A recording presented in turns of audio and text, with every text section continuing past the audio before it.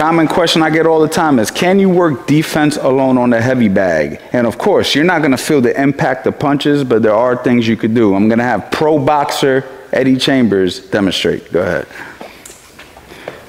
So you notice immediately he's working his head movement, rolling his head after his shots. He brought his right glove up. He's envisioning a hook.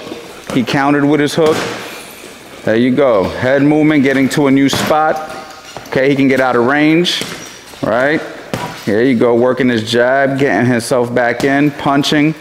There you go. All right, so basically the whole point and the message that we're trying to get across is you can focus on your head movement, your footwork, your, envisioning shots coming and bringing your hands to the places where the shots would come. Now, of course, it's always better when you could drill with a partner or actually spar, but when you're hitting the heavy bag and when you're shadow boxing, you want to train like you fight. So don't forget that punches are coming back.